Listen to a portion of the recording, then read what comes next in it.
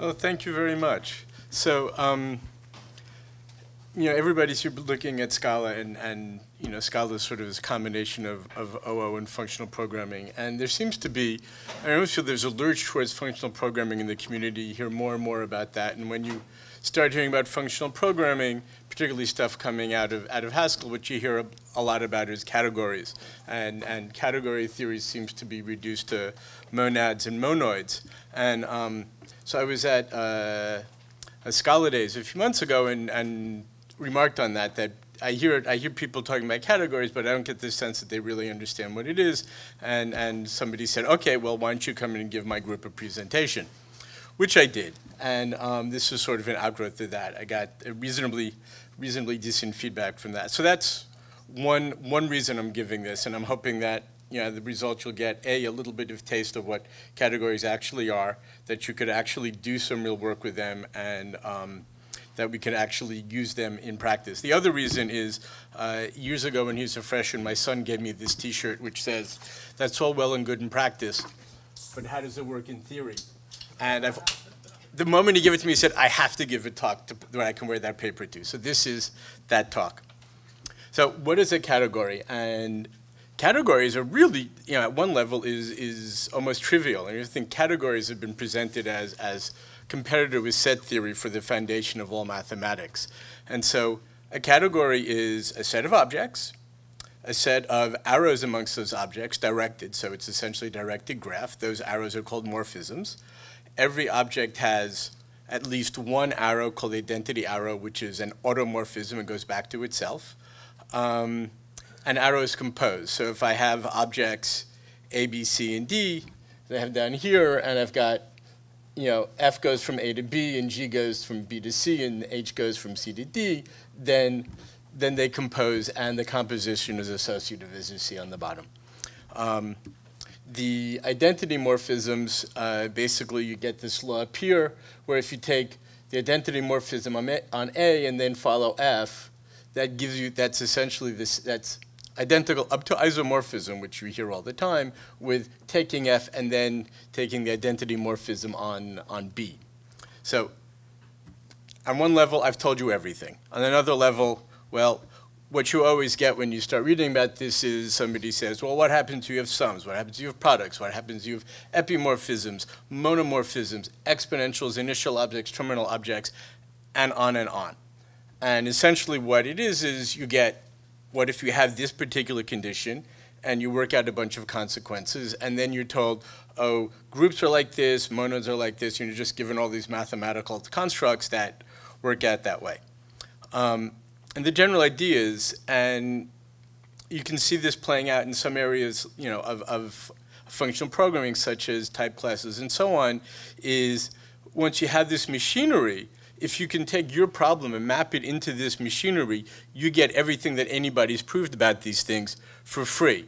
And category theory has been called abstract nonsense. And I don't hang out in these rarefied fields, but apparently in mathematics, when people sort of take a big problem, dump it into category theory and say, well, therefore, this is X, Y, and Z are true, it's basically proof by abstract nonsense. In a sense, it's like, if you remember when you're learning about NP completeness, and it was all like, take this problem and convert it into cliques, or take this problem and convert it into SAT.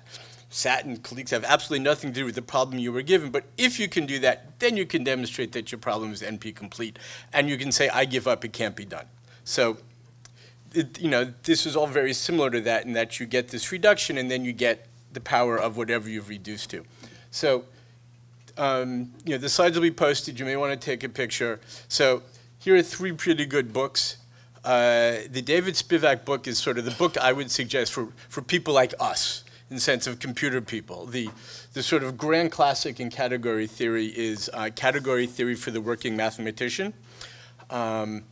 This is really category theory for the working non-mathematician. Conceptual mathematics. And there's a version of that, there's a PDF of that that's available online. It's also been published as a book. You can go either way. The nice thing about PDF, of course, is you can wander around with it. The nice thing about the printed copy is that he gets paid for his work. Lovier and Chenul is a very easy introduction into category theory. It's a mathematical introduction, so it doesn't get into the programming stuff. The Awodi book, oh yeah, and there's the second version, the second edition of Conceptual Mathematics is out. The first version you can get is also, there's a PDF available online. Category theory, also there's a PDF available, or you can pay for it. That's another intro that is not easy. You need a certain amount of, you gotta be ready to bash your head against a lot of stuff, but it's very good. So there's this huge menagerie of stuff. Oh, I should just point out one thing with this. So I mentioned exponentials here, and though I won't get into those, exponentials basically, if you have a category with exponentials, then you have the lambda calculus, hence you can do anything. So at a certain level, one can do everything that we want to do programming-wise in category theory directly. Is that what we want to do? That's an interesting question, but you could. So the part of the menagerie that I want to get into, because I want to do certain things, and this is what I need for that, are these guys. Products, sums, functors, fibres, which are kind of like hash tables, sort of. Pullbacks, push-outs, monoids, which everybody's heard about if you've been attending lectures, and free monoids, which is a generalization of the notion of a list. So we'll see whether or not you can actually do anything useful with those as we go along. So the first two are kind of easy, products.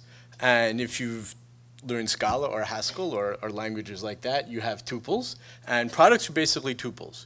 You put a bunch of stuff together. Each thing is of some particular type. It's of a fixed length.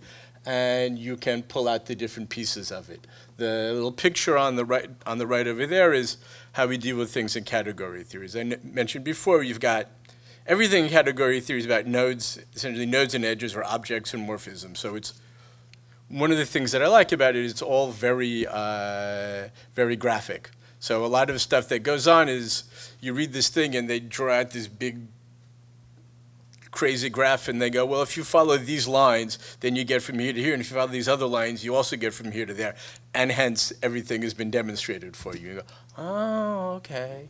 So in here we've got objects A and B, and we have this object C sitting in the middle there, which is the product of A and B. If C is the product of A and B, then you have these two morphisms called projections, one from C to A and one from C to B. And it so happens if there is any other object floating around in your category, which has a morphism to A and a morphism to G, and a morphism to B, here F and G, then there is a unique morphism from D to C, where this diagram, as we say, commutes, which is to say you can get from D to A directly over F, or you can get from D to A through C. Now, the thing that's interesting, and talk about a bit further as we go along, is C is a limit, which is to say that I've said if there's any other object, such as a D, which has morphisms to A and B, then it has a unique morphism to C, which in this case is just basically F and G. And since it's unique, that makes this a limit, and I'll get to why that's really interesting later on. So one of the funky things you get with category theory is you can always, Chase, take all the arrows in any categorical construct, turn them all around so they're facing the other way, and you get another categorical concept. Here, you get sums. And sums, well, I should have said, so products, as I said, that shows up in Scala all over the place, Haskell all over the place. Sums are what you get with case classes, and particularly sealed case classes. So essentially, you've got A and B, and rather than having projections out, you have an injection going in. So that means C is sort of either an A or a B. You have to go look inside to find out, which is why you do the match. And if it's an A, you do something with it. And if it's a B, you do something in it. Here, C, rather than being a limit, it's a co-limit or initial, which is to say that if there's some other object that, if you can get there from A and you can get there from B, well, then you can always get there from C by essentially figuring out which one you have and then taking the appropriate morphism across. another big thing you have, so you're getting really fast intro to category theory. So just hoping that at the end of this you go, all right, he spoke for 40 minutes. That wasn't gibberish. There is something interesting there. So a functor, so a morphism is an arrow between two objects. A functor is a morphism between two categories. So when you're mapping objects, and objects really can be anything. So objects can be sets, objects can be groups, objects can just be sort of random crap you find hanging around. You don't have the kinds of limits. So I gave a lightning lecture version of this on Friday because I happened to be at the Hacker Dojo on Friday afternoon, and they do lightning talks there. And the only comment they got was, you should tell them that categories, you can have a category, you have the category of categories, which includes as a category the category of categories, whereas sets, of course, you can't have yourself as a member. So categories don't have the same limitations that sets do, but those objects could be sets or other things.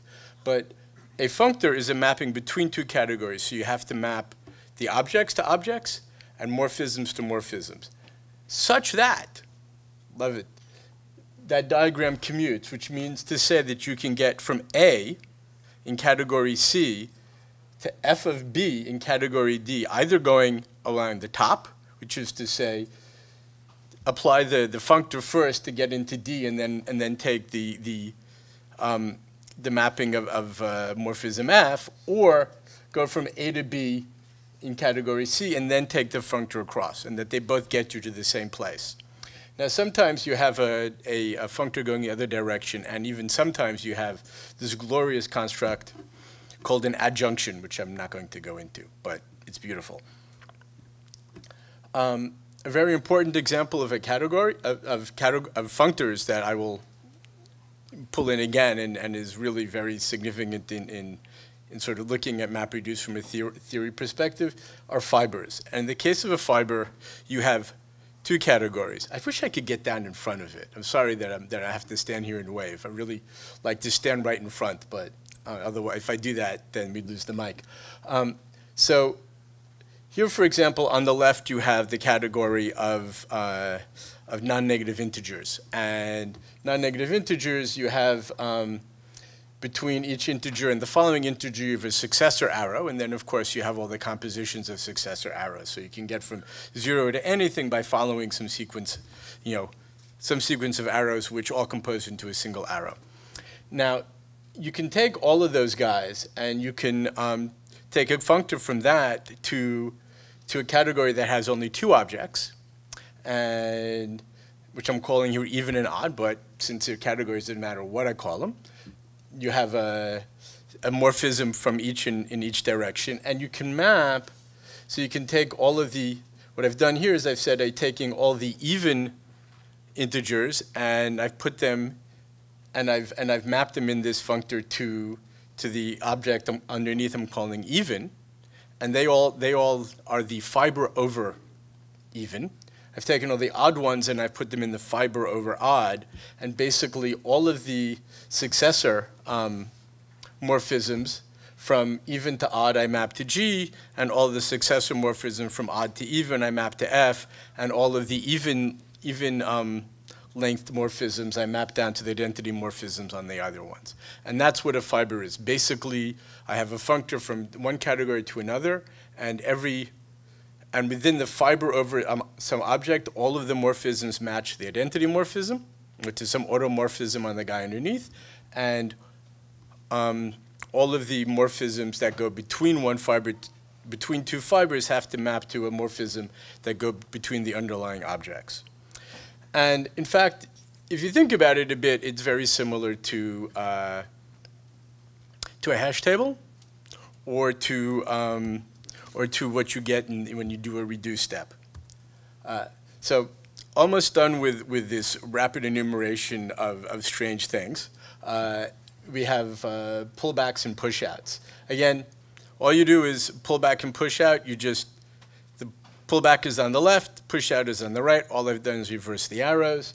And essentially what I have, you've given A, B, and C. So I've got C down in the bottom there. I've got A has a morphism to C, B has a morphism to C, and then there's this object D called the pullback.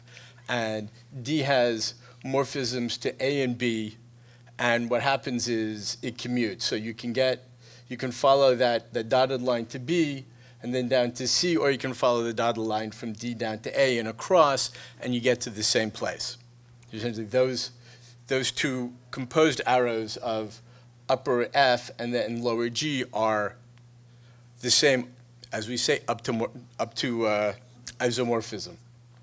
If you have any E, and yet this is the same sort of limit thing. If you have some other object E, which has a morphism to A and a morphism to B, such that you also get this commutativity property, then you must, by definition, have a unique morphism from E to D that you can follow along. Now, here, that can be all in the same category. What we're going to do is I'm looking at pullbacks in a fibered category. So D and B will be in one category, A and C will be in another category in a fiber. So yes? is the morphism from E to D directly related to the morphism, or can be deducted from the morphism from E to B and E to A? So yeah, so if you have, so you're given F and G. If you have D to A, then you pretty much already have D to B, because D to B is that morphism that makes it commute. So a morphism is not necessarily a function. I mean, it's really easy. I mean, it's really, really easy, as in one does it all the time, to think about these in terms of sets. And so you think that, oh, that's a function. But really, it's the morphism that makes this commute. And that's whatever it needs to be. So just a small side note. So when you set up a category, you're basically saying there's a whole mess of crap that exists. Just there are these objects, and they have morphisms, and it all just exists. If you want to actually do work with this, you're going to actually have to go from it all exists to I'm going to find these things that I want that actually do whatever it is that I really need. And so in taking something like this and going, okay, we're going to do work with it, you need to come up with essentially some way of executing or walking over all of this. And in terms of execution, if you think of functional programming and other things, and other styles of programming where the idea is you express what you want, not how to get it, somehow you have to get from what to how. I mean, you as the programmer get to say what, but somebody designing this thing underneath has to come up with how. And what the interesting thing here is that in functional programming, generally what you're looking for is a fixed point, or some kind of bound that you know that if I start moving along here, I will eventually get to a fixed point where things stop. And when I've gotten to the place where things stop, I can, where nothing changes anymore, I can stop working. So recursion, generally recursion, you get down to, if n equals 0, then I'm done with Fibonacci or whatever. What we get in category theory are limits. You get limits, and if you can get finite limits, then you essentially have fixed point, because the definition of a finite of a limit is it's this thing that everything points to, and it has a unique morphism. So when you get to it, well, it has a unique morphism to itself, and it ain't changing. So finite limits give you what you need to be able to say, I've got this this sort of abstract description, declarative description of a category, and I want to get from this, from this object to that object, and if I can say there's some operation that gets between them which has a finite limit or a finite cone limit, then I'm good, because I know that the process that I eventually actually use to do this will terminate. So.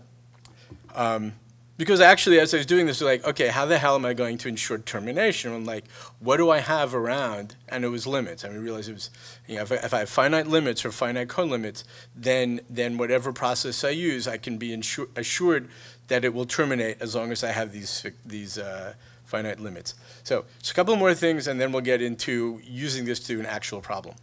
How am I doing on time? 20 minutes. Okay, great.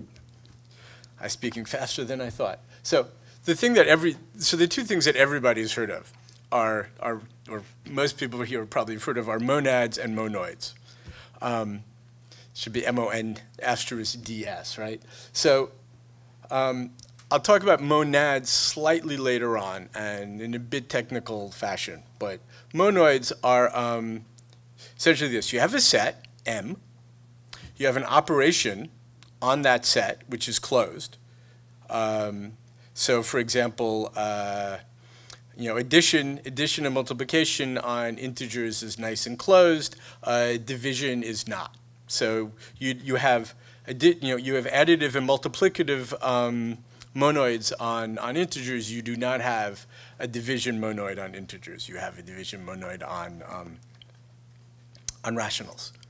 So you have a set. You have an operation on it, and monoids. You have an identity element, where you have this property where you're given any element of this. Well, E is an element of the set, but given any other element of the set, that op identity is the same thing as identity op that, which is the same thing as the object itself. So in other words, the identity doesn't do anything. So if you're in addition, then the identity is 0. If you're multiplication, the identity is 1. A couple of people have mentioned, have said, oh, so it's just a semigroup. So just for those that care, the difference is, look at that. So a semigroup just says I have a set and I have an associative operator on it that's closed. I don't necessarily, so there's an additive semigroup on positive integers, right? So the additive semigroup on positive integers doesn't have an identity because I defined it not to include 0. So that's a semigroup. A monoid is just like a semigroup, but you have an identity. So I throw 0 into that semigroup, and all of a sudden I have a monoid. I still have a semigroup as well because it doesn't say it can't have an identity. It doesn't have to. Groups add inverses. So so if I have, as I said, you can't get a monoid with division on integers because they don't divide. But if I say no, I'm dealing with irrationals instead, all of a sudden now I have a group because the group says for every object A, there's another object called the A inverse. If you use the operator on the two of those, you get back the identity. So groups have inverses, monoids do not. Monoids have identities, semigroups do not. Given any set, there is always at least one monoid you can form, and that is the free monoid. And the free monoid is basically a generalization of the notion of a list. So take a set, and then take all finite lists of elements of that set with repetition, and you have a monoid called the free monoid over that set. The identity is the empty list because. Well, the operator is concatenation, right? So you can take any list of things and concatenate them together. You get another list. So it's closed over the set of lists of the underlying set. The identity is the empty set. You concatenate with the empty set. You get the same set together. So that's that. And the interesting thing is if you want to relate sets, monoids, and free monoids. For a set, you have what's called the inclusion function, which takes anything and puts it into the free monoid, which is basically lists of just that object. And if you have a morphism from A to B, you also sort of automatically get a morphism from the free monoid of A to the free monoid of B. But basically, you have a list from the set of A. You just apply F to everything in it, and now you have a list of things that are in B. And you can then, in fact, get back to your underlying. If you start off with the monoid and your set is a monoid, you can get back to the set by basically taking concat and turning it back into your monoid. Your regular monoid operator, and that basically gives you your fold or reduce, and you're back to a single item, and you can just sort of drop the list, and you're back to the monoid, and if you want, even back to the set. So that is a tiny taste of category theory in a nutshell. So now how can we actually do anything with this? Actually, any questions at this point? H-list is the product. What? H-list is the product. H-list? Yeah. I'm not following. H-list, in the first slide, you actually define a tuple as a product. H-list enables you to define n tuple. Shapeless H-list. I do not. Which slide is that? The first slide, you define a product. You said any tuple is a product. If you have like triple or here? yeah. Yeah. Okay. Simple question: if H-list from shapeless is part of the product. I'm still. Do you want to just stand up and point to what you're talking about? No. So yeah. here you define a tuple of 2. Yes. Tuple of 3 is also a product. Yes. Okay.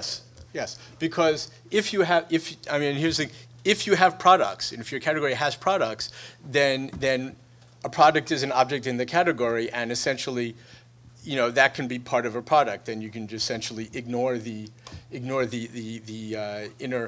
inner brace and go, okay, so I've got the first projection P1, and then to project the second one is I project out the second item and the first item, and that gives me the second one, and I can get the third one by taking the second one and the second one, right? So I basically, it's isomorphic to I have finite products of any size.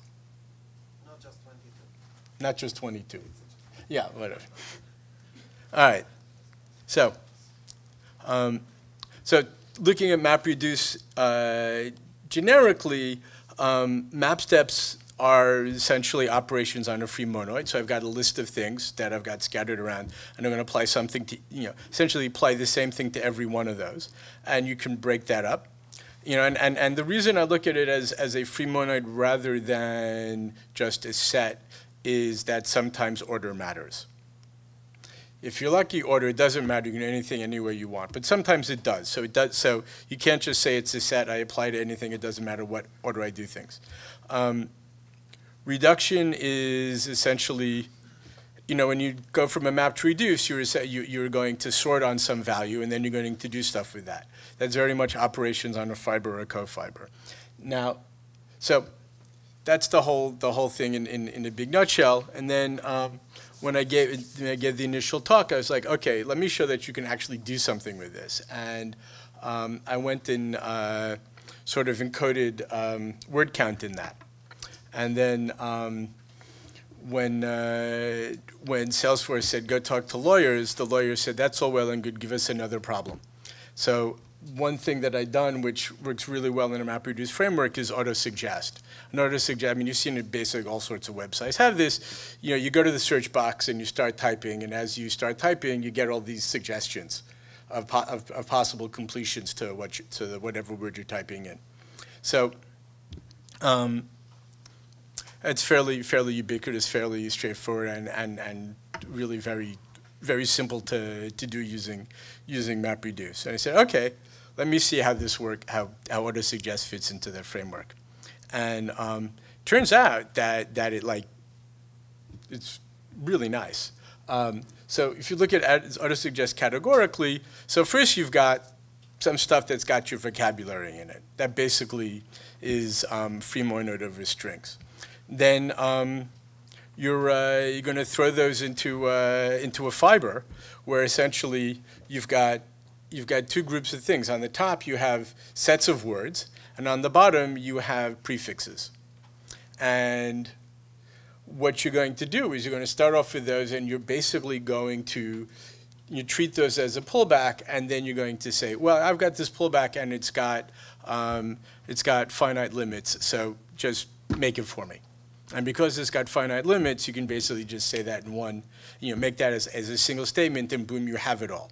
But what I wasn't ready for that was really, really nice was basically that's how you build it out, and you end up with what you want. But if you then want to go, you mimic the operation of typing in, you essentially reverse all the arrows, and now you're walking through the cofiber on the bottom. So you start off on the top with a bunch of words, and you generate this thing, and then you start off in the bottom, and you walk your way back, and as you walk along the bottom, you just look up in the co-fiber, and those are your suggestions. So, and I will now walk what I just said in far more excruciating detail. So, as I said, you've got a fiber. On the top, you have you're going to have at each point you have a list of strings, and just for the sake of beating a horse into the ground, you have the list of strings, and you have an integer which is the length of the prefix you're looking at. And the reason for that is, and in actual implementation, I don't even bother with that, but basically, if you could have a set of words, and the words, the same set applies to multiple prefixes. But if you actually fix the length of the prefix you're looking at, then there's only one item that could be on the bottom category that this could be applying to. So on the top, you've got a product which has a free monoid of strings, essentially a list of strings, and an integer, and on the bottom you have a single string, which is basically take any of the words from the free monoid, pull off the first n of them, and now you've got a prefix. And the functor is just that. Just take the first guy, and anything in the first guy, and grab 0 to pi 2, and that's your slice. Right? So as I was saying, these morphisms are not necessarily functions. They need to be complete. They can be relations. They can be pretty much anything. So essentially, all that you have on the top is you're going to decrement the length of the prefix. And the set of words that you have is going to be a subset of the other words you have, which is not a function. It's just a relation. On the bottom, though, you do have a function. You're going to drop the last letter of the prefix. What's interesting is you can look at this as a pullback, and you're going to walk, you basically start off with, we're going to throw in a bunch of words that have a certain length. You just start off with those. You can find what prefix they're over, and then you just walk along the bottom, and each point, well, it just turns out that you can reverse this. So you don't really need the morphism on top. You only need the morphisms on the bottom, and you can always go back up the functor to get the object that you need. What's neat is, as I said, it ends up that you have limits because, of course, as you start dropping off letters off of any word, eventually you're going to get to the empty word, whose only successor is, again, the empty word. So now you've got a fixed point, the operation on the top. By the time you got there, you've got the union of every word in your universe. And again, you hit, whatever you do, you've hit the end, although basically you only need to walk along the bottom. So, and then, later on, you want to reverse it. You basically can start off with that empty string and just walk along the co-fiber, which essentially, as I said, just reverse all these arrows along. And as you walk along, wherever, every letter you do, you just basically take that morphism to whatever prefix you get next, and then just go back up, and you've got your list of suggestions. So, once I was asked, can you give us another problem? And I just sort of randomly pulled one that I thought was, fairly straightforward. I mean, we've all designed like much more complex pipelines, but it's like I wanted one that I could explain. It was like, oh my God, it works. It's like perfect. So, I mean, that's basically the strategy. You generate your vocabulary, which is a free monoid over strings. And then you have a functor from that to the over category. And, and then, because you got these strings, but now you're dealing with another data structure. So you basically have a functor from that. Then, you can build the rest of it by just having the functor in the fiber, which takes you to the prefixes, and then just say go build. And I mean, ideally, you're going to build something. You're going to create some stuff underneath that basically just builds it. And then when after you've said here's the stuff, go and do, you just grab the co-limit in the co-fiber, All right, so you start at the bottom, and then you can just walk back along the other way.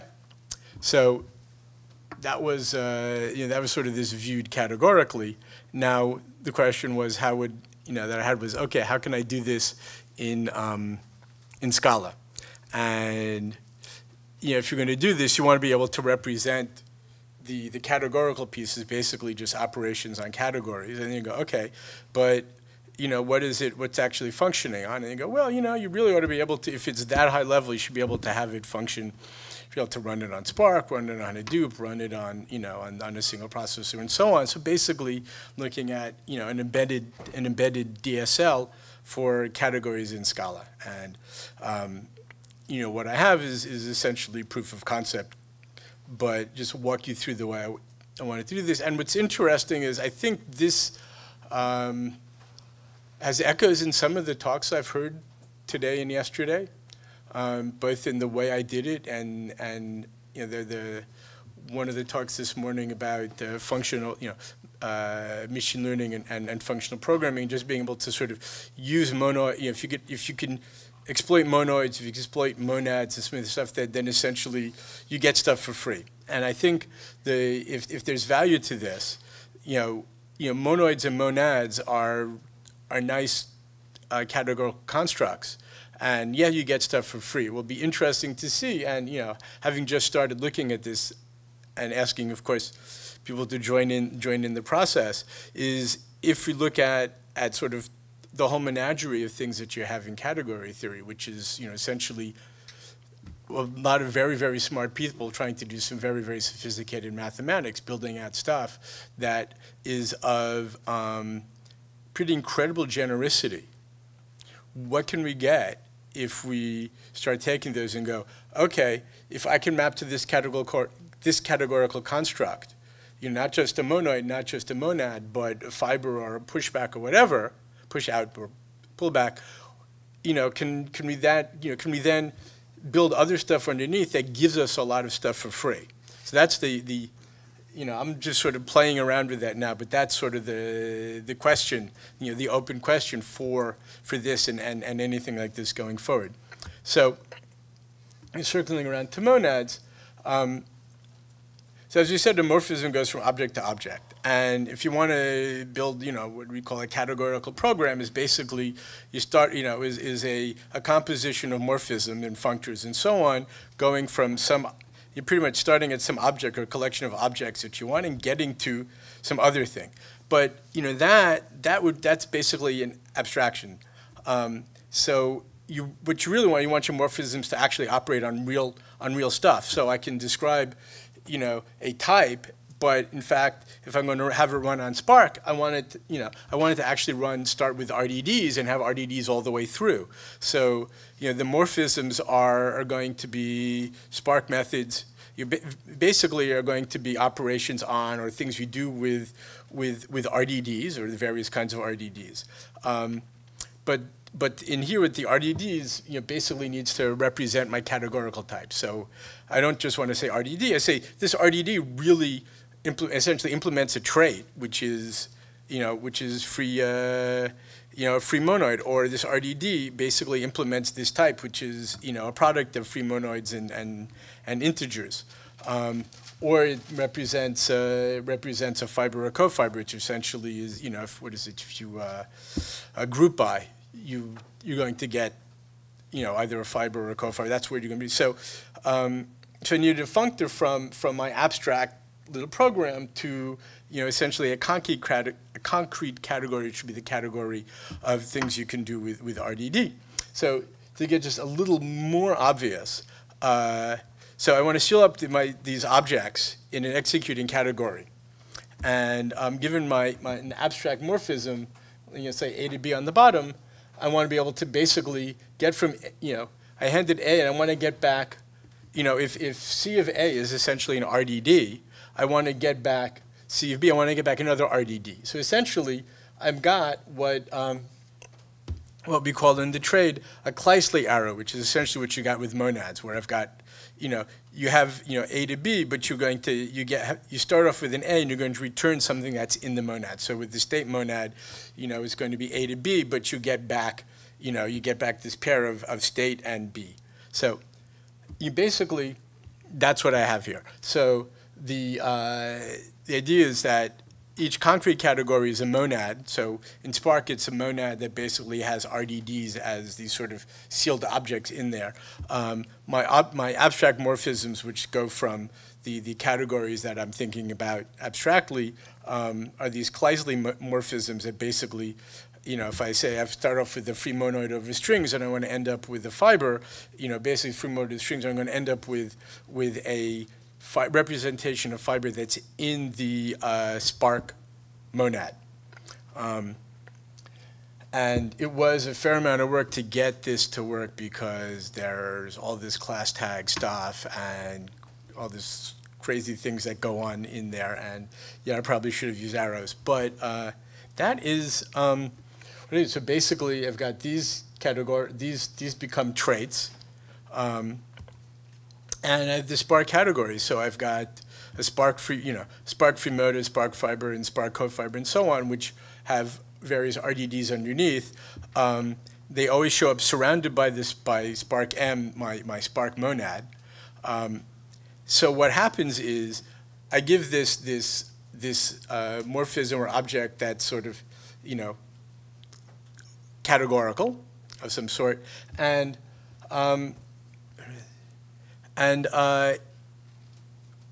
it gets handed to this thing, and it says, well, I have, what Scala says is, I have this thing that's in the Spark monad, and everything with the Spark monad is supposed to be a thing which returns something in the Spark monad, but this thing you give me doesn't do that. So I hand it to Bind, and Bind says, this is supposed to return something in the Spark monad. It doesn't do that. Let me look for an implicit that will do that for me. So essentially, all of the mapping from these things into the monads is done using implicits that are sitting inside the object that defines the monad itself. So you have all these conversions. So A to B gets, gets injected, or we just whatever. They all get moved around in the Spark monad with RDDs sitting all underneath everything. So since I think I am just at about 0, conclusion is basically, I think I've shown there's this thing, category theory. It's this interesting area of mathematics. It's extremely generic, has very powerful, a whole mess of different things. We can actually do things. We can do things of a computational interest directly in categories. So the real question going forward that I don't have an answer to at this point, but it's like this is what I'm trying to figure out, is if you take a categorical point of view, if you actually program using this, what does it make easier? What can we build so that all you have to do is go, oh, it's a pullback. And I'm going to define this arrow and this arrow. I'm going to say, yeah, it's a pullback on a fiber. So all I have to do is this arrow is a functor, and this one is in the lower thing. And I'm going to give you this. Now go and build all the crap I need that I can later use. How much, what do we get? How much do we get? And do we get enough to make it worth wrapping our brains around the programming paradigm? Thank you. We've got time for questions.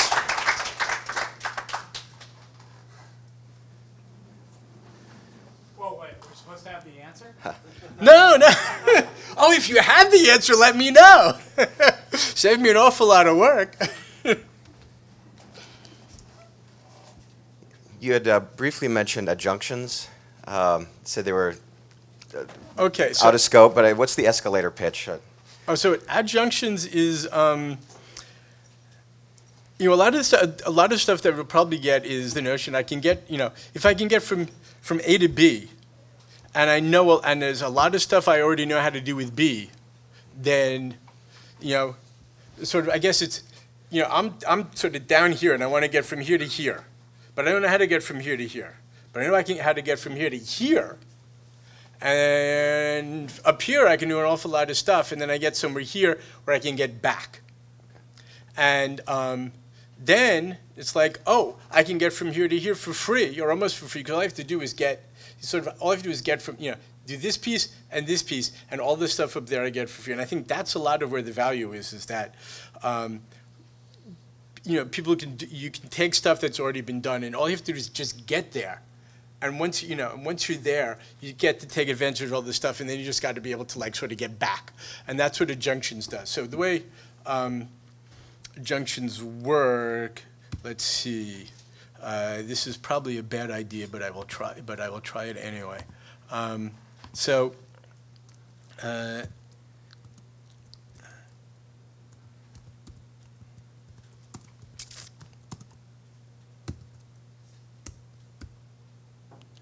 generally they're like this.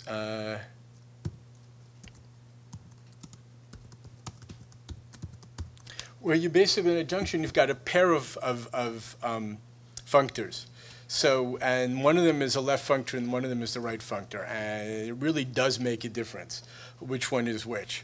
An easy example is free monoid and the forgetful functor, which basically, that's the, on one hand you've got the functor that injects you into the free monad, and the other one you have the forgetful functor that basically says, I forget what you are, I'm just going to treat you with some object in the underlying set, I don't know what the operator is.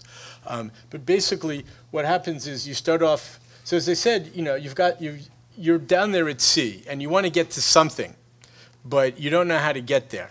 So if you can create these two, this adjunction, you basically can apply F to C to get up to the upper category.